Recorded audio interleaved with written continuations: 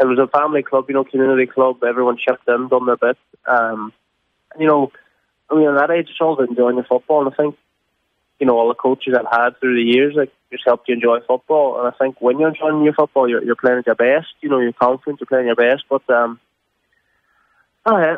the main thing. I think when coaches kind of let you go and enjoy your ball, you're going to stand out, and other clubs are going to want you. Hence why, all the young fellas you named there, Arnold Derry, you've got the lad, you've got Shane McNamee, you've got Conor Gormley in there, and now you've got me, Barry and Tony, who are obviously in the senior teams, No, Swally's always been a good club, so when I get back to Donegal, I always try to catch a game or two and see how they're doing.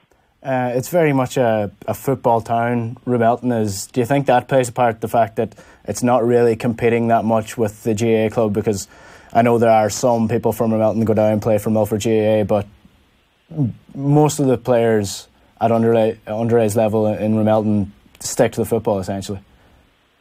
Oh, I'd say majority of them would be more the football rather than the GAA. I know a few boys now who'd go down and play GAA in Milford, but I was never one for GAA myself. I think I might have played it once in secondary school, just to probably get out of class sort of thing. But I was never ever interested in the Gaelic at all. I think that's just, even my dad, he never had an interest in the Gaelic. It's nothing against Gaelic. You don't hate the sport or whatever like that. They were just never had interest in playing it. It was football mad. My house, and I was brought up around football. So my dad just kind of leaned me towards the football side, and I didn't really bother going near the football or going near the gas. Sorry, but I think it's, as I said before, there's more majority, I'd say, playing football rather than GAA. But there still is a few boys now who would head down to Milford. But sure, look, if you're young, it doesn't matter what you're doing. If you're playing sport, and you're liking it, that's all that matters. Yeah, and just going away from Swilly for a minute and looking ahead to this season.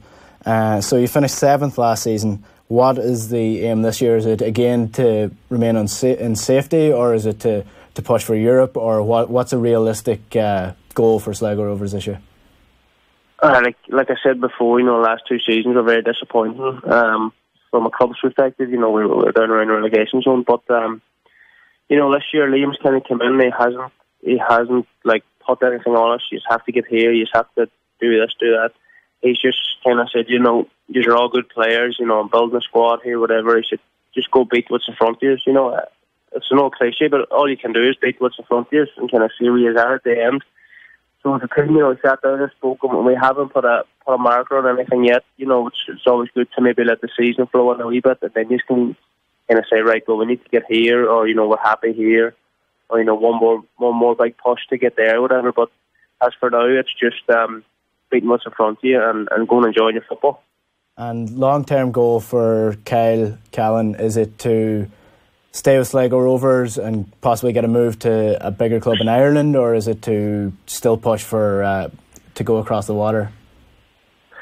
As I said there a minute ago, it's enjoying your football. If I'm enjoying my football, I'm happy. If I'm enjoying my football, I'll be playing well. So if I get interest from bigger clubs in Ireland, happy days. If I get interest from clubs in England, happy days as well. But I've got a family to look after now, and family does come first, to me. So I have to make sure my missus and my son's happy as well. So just enjoying the football, and if an opportunity to go back to a higher league in England comes, that's what my agents are there for, to talk to me and help me out with what's the best move for me. Perfect. Kyle, best of luck with the coming season. Thanks a million, and I'll speak to you later. Good man.